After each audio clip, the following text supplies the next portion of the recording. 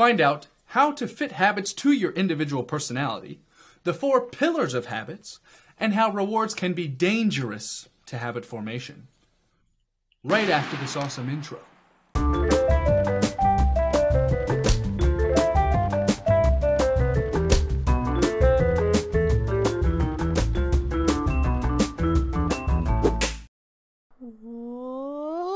Better Than Before by Gretchen Rubin. Habits are awesome. They keep us healthy and striving and sharp and capable, all while saving decision-making and energy. But why is it so hard for some of us to keep habits? Well, it's because, Gretchen Rubin says, that habits aren't one-size-fits-all. They need to be individualized. And it gets better. So, what are 3 things we can use from this book? The Four Tendencies. Expectation. That is what it's all about. How do you respond to inner and outer expectations? The expectations of yourself on yourself and the expectations of others in the world around you, respectively. Upholders. You are an upholder if you can't help but meet the expectations of others as well as your own. Habit formation will be much more streamlined for you, and lots of the strategies to follow will work. Questioners. If things have to make sense to you in order for you to do them, no matter what others expect, then you are a questioner. So, no New Year's resolutions because it's an arbitrary day, I'll resolve when necessary. Or you may say something like, this due date doesn't make sense to the company, this shouldn't be due until a week from then. You fit all expectations through your inner expectations, and if they don't fit, you don't do it. Certain strategies will be effective for you, and you'll find out which ones in the next section. Obligers. If you are an obliger, you put others' expectations ahead of your own. You are a people pleaser. That's easy to understand. It's that simple. Rebels. Pretty sure you can guess this one. If you're a rebel, there is no chance you're doing anything anyone expects you to do, and you see a routine as being boxed in. You resist all expectations, inner and outer. You find yourself saying, well, I was going to do that, but then you asked me.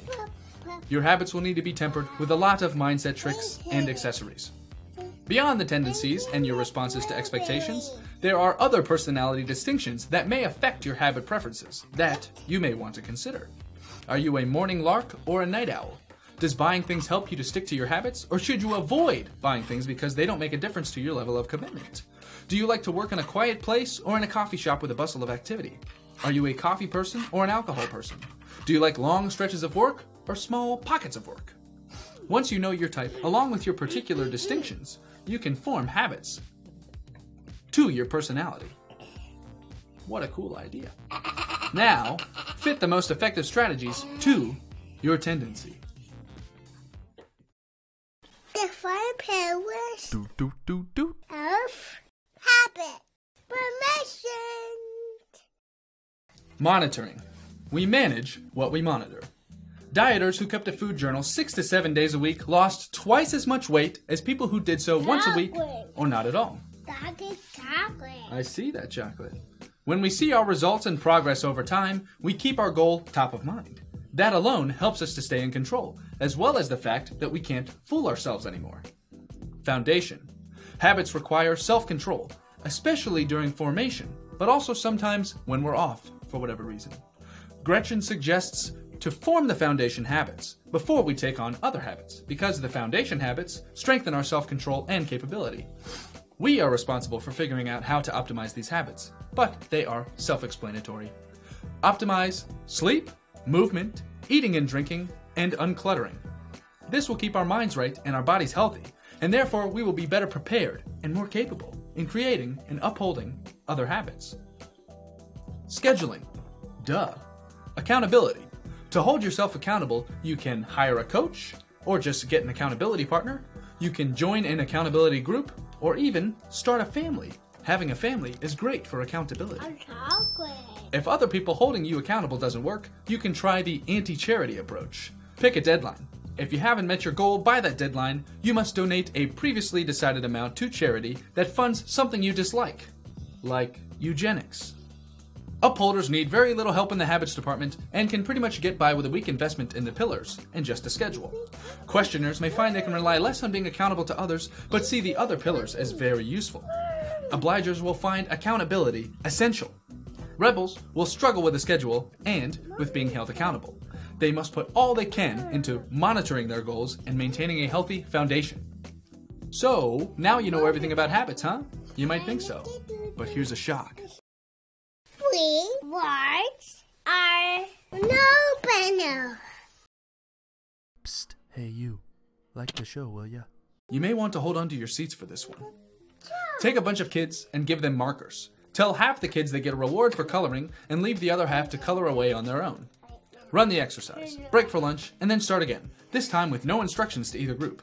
Almost none of the kids who were rewarded for coloring before will choose to color, but plenty of the kids from the group who colored for no reward will choose to color. Rewards have very complex consequences. A reward teaches that you aren't doing the activity for its own sake, but only for a reward. You associate the activity itself with imposition, deprivation, or suffering. This is well documented.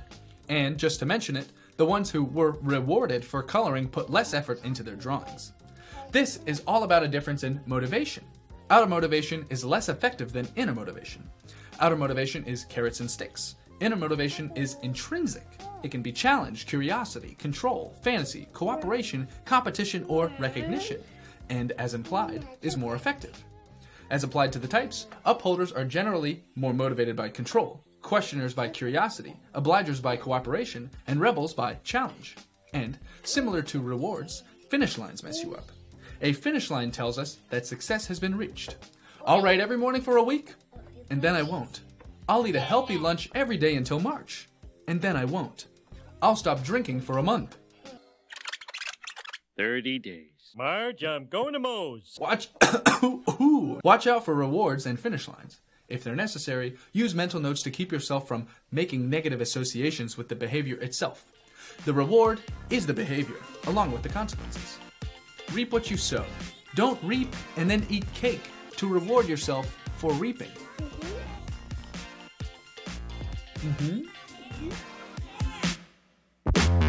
Wake up! Wake up! Understand how you meet expectations and craft your habits accordingly. Take advantage of the 4 pillars of habits in accordance with your tendency. Be careful of rewards and finish lines because they don't have a good effect if habit formation is your goal. This was a cool and creative book. I like her style. Style-wise, most of the people who write these books are like, I'm better than you and here's why. But she's like, yeah, I'm better than you, but you can be too. That's nice. She has a quiz online to test for your tendency, so I'll link that up below. This book was a suggestion. Thanks, Pa! If you'd like to leave a suggestion for a book for us to do next, leave it as a comment. Oh, and subscribe if you haven't already so you don't miss next week's video. And we'll see you next week. Bye. Bye! Average. Optimized.